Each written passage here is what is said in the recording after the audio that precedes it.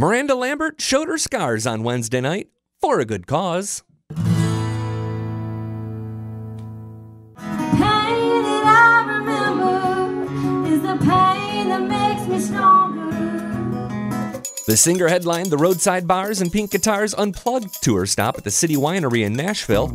Ashley Monroe and songwriters Nicole Gallion and Shane McAnally were also on the bill, but a clown car of celebrities came to the stage. Charles Kelly, Maren Morris, Colin Ray. Did you know Colin's brother Scotty is Miranda's good friend and guitarist? That's important, but hold on. The show benefited Lambert's Women's Creators Fund, which provides a scholarship to a female attending Belmont University pursuing a career in music. Give this video a thumbs up if you believe it's time to let the girls play. Lambert sang hits, covers, and a new song called Scars. They might miss a blemish on our hearts, and these scars.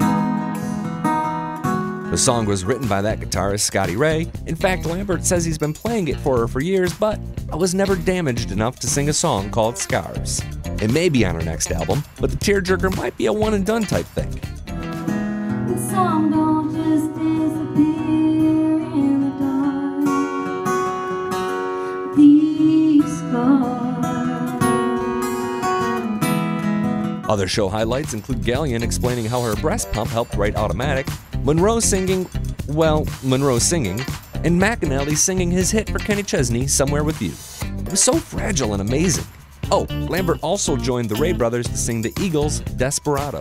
It's not official, but we're expecting new music from Lambert in 2016. Cross your fingers for Scars on the radio.